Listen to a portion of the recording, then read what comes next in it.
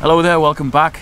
It's been quite a while since I've done a flashlight or torch review, and to be honest I wasn't really that bothered about doing any more because I've got a really good range of lights. I don't see the need to add to that range, or should I say I didn't see the need to add to that range until Thrunite got in touch. I've reviewed a hell of a lot of stuff over the years and I've always been impressed with the Thrunite lights. Good quality, the clarity of the light is always good and the construction of them is always excellent. They're waterproof, they come with spare seals and all that sort of thing.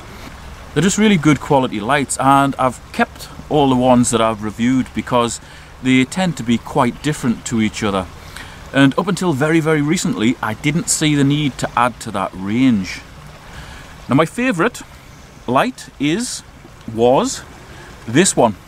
This is the Catapult V6. I think it's 2,800 lumens if I remember rightly, and it's a thrower, so it casts quite a tight beam a hell of a long way.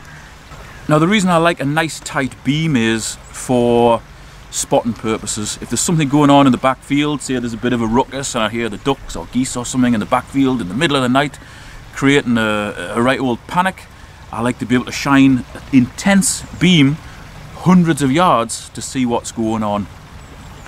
That did the job really well. In fact, it still does the job really well.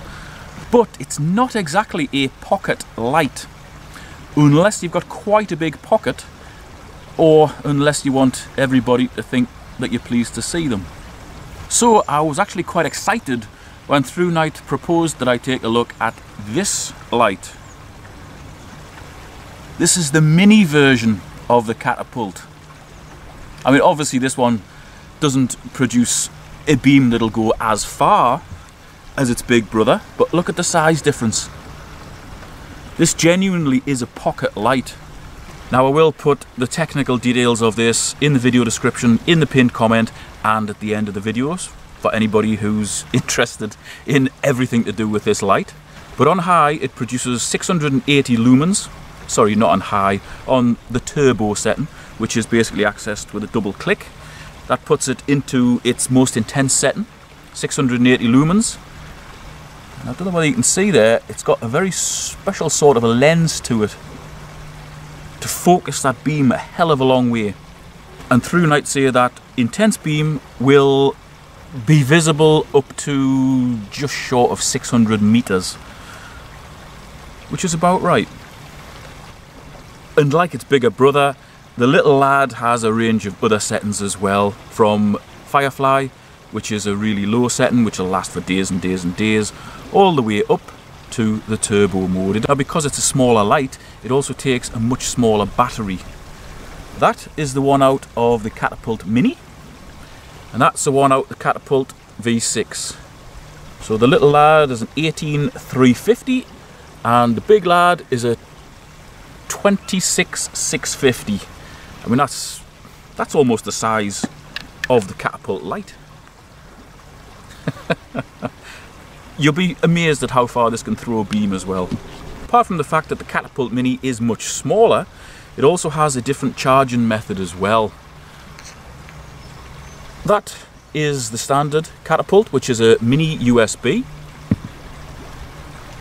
And for the mini Catapult, it's a Type-C connection. So to me that's a better connection. It also charges a hell of a lot faster as well. So on one side you've got the charging input, on the other side you've got the button which accesses all of the various settings on the light. Now the light will remember what setting you left it on, so I always have it set on low, not on the lowest, which is the Firefly, but on low just for navigation, and then a double click will put it into the turbo. So that's the low, which is 21 lumens, and then if we hold it and press it, it'll cycle through the various settings. So it goes low, medium, high. Low is 21 lumens, medium 96 lumens, high 235 lumens, which even 235 is pretty bright. And as I mentioned, I have it so you switch it on low for navigation. You don't draw attention to yourself, yet you can still see where you're going. double click, puts it into turbo, and a warning for anybody with epilepsy, but if you quick press it 3 times it goes into strobe. And that's also 680 lumens as well. That's an exceptionally bright light. I mean, if you're using it in any sort of like tactical situation, that would surely blind your opponent. Show you what it can do in the dark on the brightest setting, because really that's all anybody's interested in. But I'll show you the situation in the light followed by in the dark, and that's something that I don't normally do. Normally I just show you in the dark, and it's pretty meaningless because sometimes you don't get an impression of distance. So we may as well start with where I am now. The back end of the pond is about 35 yards or roughly 35 meters away. That's what it's like during the day, and this is what it's like on a night. This is the low power. This is what I normally have it on just for navigation. Double click. That's pretty fantastic. Clear as a bell.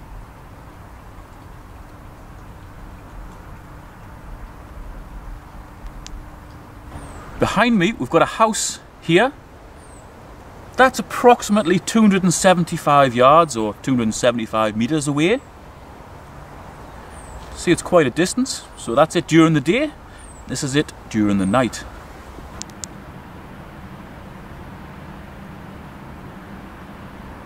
Hopefully you can see it there. See the white van in front of it.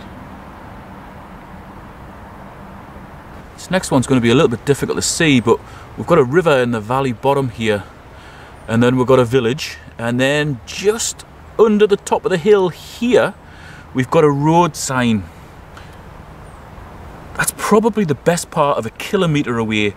You cannot see it on this, and I won't zoom in because you want a good impression of distance, but that's a hell of a long way away. Hopefully you'll be able to see that on a night when I highlight that sign. I can see it with my eyes. Hopefully it'll come out on the screen. I'll put an indicator on where it should be and hopefully you'll pick it up. That's a hell of a long way off. This is going to be a hell of a one to see, but this is the sign approximately a kilometre away. Hopefully you'll be able to see it roughly in the centre of the shot. I think it's about right. Yeah.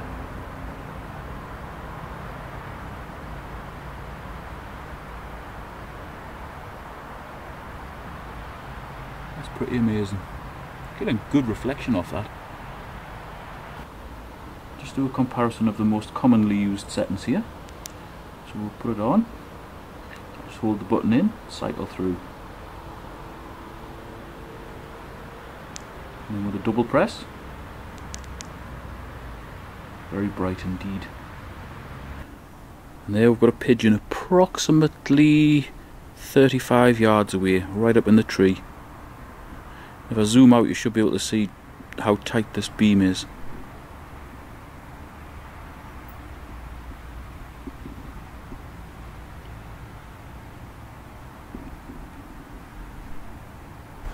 So there you go, my new favourite light. It packs an unbelievable amount of power into such a small container, and it is genuinely pocket sized as well. Big thanks to Thrunite for sending me this. It's something that I would probably never have even stumbled across because, as I say, I thought I had enough lights in my arsenal. So I'll put the link to this and its bigger brother in the video description, and I'll also put the link to the review video I did of the full-size Catapult V6 in the video description and pinned comment as well, because, you know, if you wanted a bigger light that would cast even further, then that one's worthy of consideration as well. Both excellent lights. Thanks for watching. I'll see you next time.